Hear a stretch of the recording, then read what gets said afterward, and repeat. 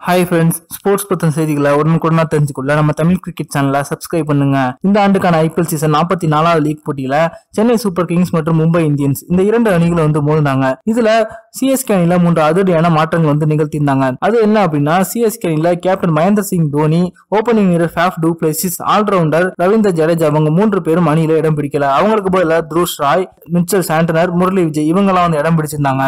CSK அணியின் கேப்டனா சுரேஷ் ரெய்னா நியமிக்கப்பட்டிருந்தாரு. டாஸ்ல ஜெயிச்ச சுரேஷ் ரெய்னா முதல்ல பந்து வச்சு தேர்வு செஞ்சாரு. இதனை தொடர்ந்து களமிறங்கிய மும்பை இந்தியன்ஸ் அணி 20 ஓவர் முடியல 155 ரன்கள் எடுத்திருந்தாங்க. இதுல அந்த அணியின் கேப்டன் ரோஹித் சர்மா அதிகபட்சமா 67 ரன்களை அடிச்சிருந்தாரு.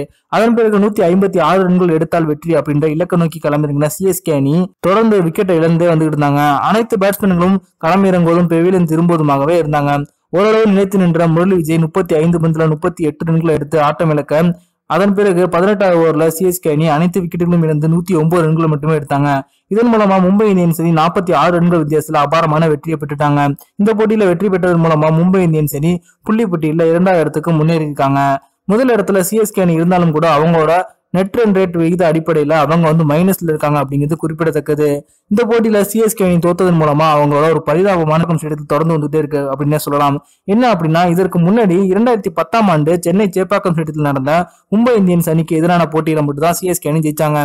அதன் பிறகு 2011 இருந்து 2019ஆம் ஆண்டில் இந்த போட்டி வரைக்கும் சென்னை சேப்பாக்கம் நடந்த மும்பை இந்தியன்ஸ் அணிக்கு எதிரான ஆட்டத்துல சிஎஸ்கே அணி ஜெயிச்சதே கிடையாது.